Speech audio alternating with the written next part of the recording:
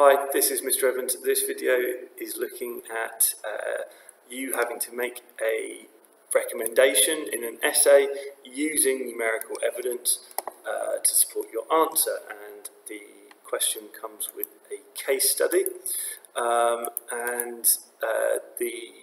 this critical path is going to come up in this question.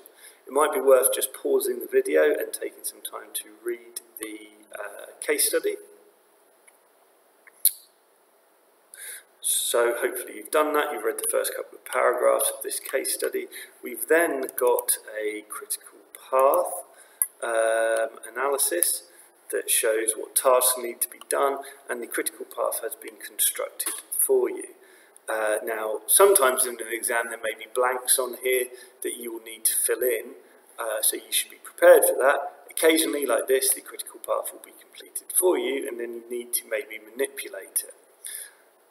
And indeed, first thing to note about the critical path is that it's predicted to finish, we can see that these are weeks, within 51 weeks. Now, AQA really like giving a tight, a solid deadline for when something's got to be completed.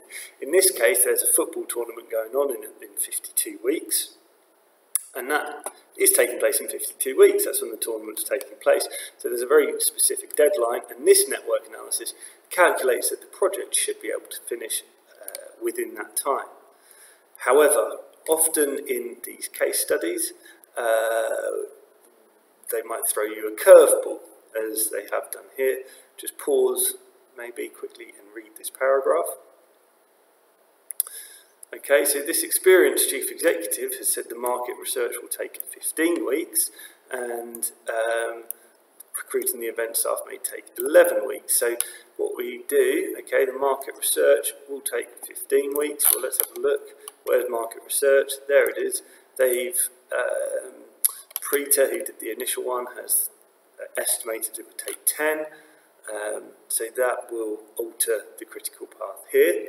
And also recruiting staff, where was that? That was activity G, which was budgeted 7. So we're going to have a new network, and the first thing to do might be to recalculate the critical path analysis given the information. This is a typical type of question that AQA will ask, and it might be worth you just taking a couple of seconds to recalculate the critical path and think about how you would answer this question. Now then, when I've recalculated the critical path, this is what I've come up with. Based on Mohammed's figures, it will take 53 weeks, the project, and therefore it wouldn't meet the 52-week deadline. There are other considerations as well, and the best answer will consider a combination of the quantitative and qualitative data, in other words, numerical evidence, and the other information that's given to you in the case study to come to your conclusion. So how have I decided to answer the question? Well, there's not an obvious term in here to define, so I'm just going to get on with answering the question. But I should note, or you should note, that I have planned my answer to this question, and actually in this case I don't think that outdoor events should bid to construct and run the fan zone.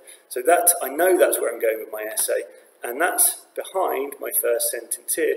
There are some arguments in favour of outdoor events bidding to construct and run the event. Okay, so I'm just identifying that there are arguments in favour, but I haven't said that these are strong arguments, and I certainly haven't said something along the lines of, one thing that I see a lot of is they should bid to construct and run the fan zone because ... at the start of one paragraph, so saying, oh, they should because, all right, and then at the next paragraph starts like that. The next paragraph starts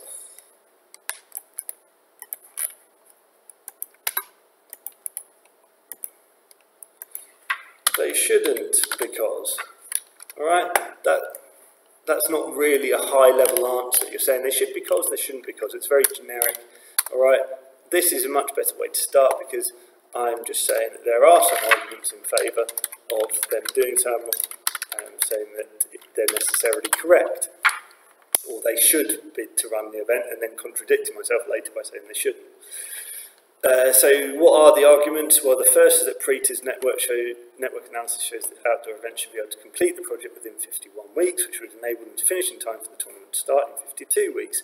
Okay, fair enough. So that's some very basic numerical information. Preeta has also identified the critical path as A, B, D, F, H, and knowing this could help outdoor events manage their cash flow. For example, there is some flexibility for activity G, which shows they do not have to start recruiting staff until week 37, that should be.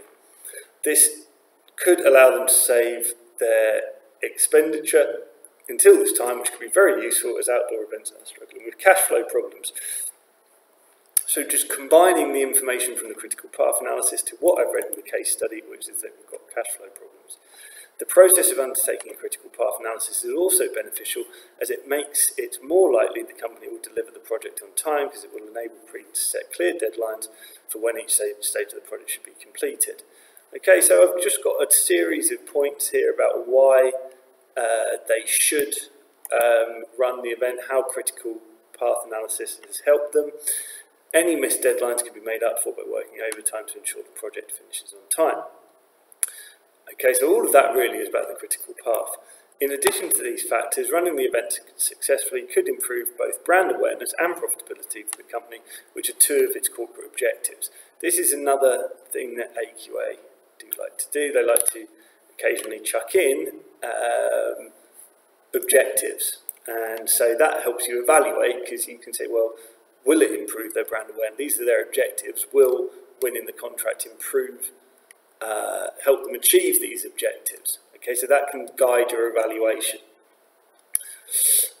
Okay, so now to get some balance into my analysis. However, there are significant problems in both the organisation's ability to deliver such a complex project and the accuracy of Preeta's network analysis. Okay, so this is guiding the examiner to what my conclusion is going to be. There are some arguments in favour, but there are significant problems. Okay, so you can see how this is better than saying they should run the event, they shouldn't run the event.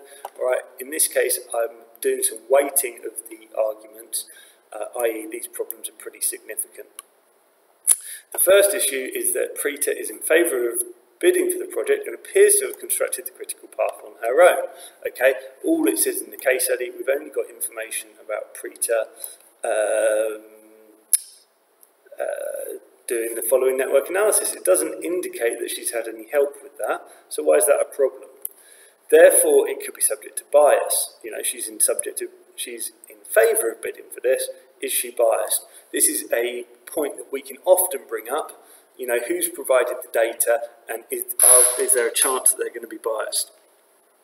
This is coupled with the fact that most of the activities within the analysis are operational or human resource based, and it's not clear that Preeta has any expertise or experience in these fields in her role as marketing director. So I've picked up, looking at the activities here, you know, lots of this is about operations, a little bit of human resources at the end. All right, Preeta is the marketing director. What does she know about these activities? When this is combined with the concerns of the highly experienced Mohammed, it makes one question the accuracy of the network analysis. If Mohammed's estimates are factored in, it changes the critical path to ACEGH and would mean that the project overshoots by a week. So I'm using numerical information here to help me answer the question. Okay, I've not put any numbers in, but it's clear that I've calculated the network analysis because I know that we're going to finish it in 53 weeks rather than 52. This would be disastrous for the reputation of the company. Be even better if I link that to the corporate objectives of improved brand image, for example,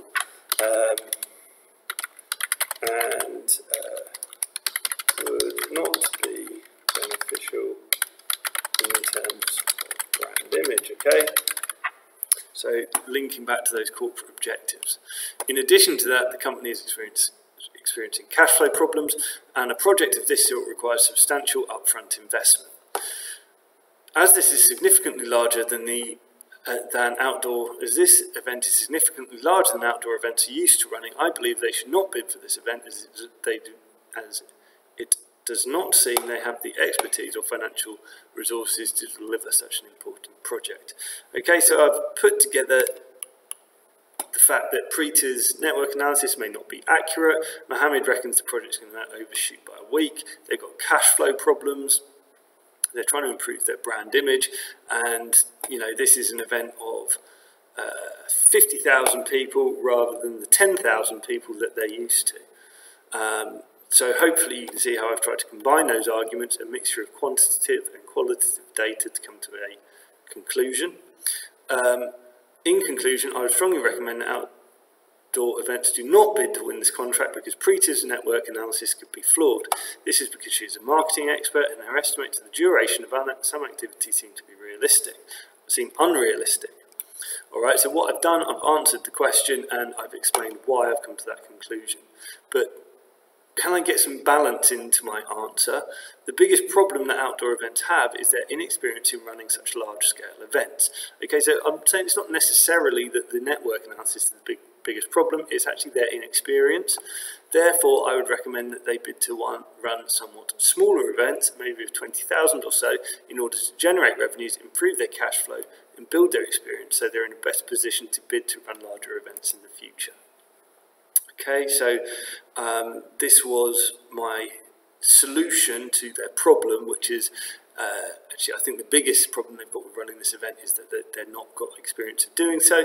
So I think a gradual upscaling of their operations would be better than the drastic move into an operation of 50,000 workers participants rather than the 10,000 they're used to. Anyway, I hope that's useful in putting a network analysis, critical path analysis question in context.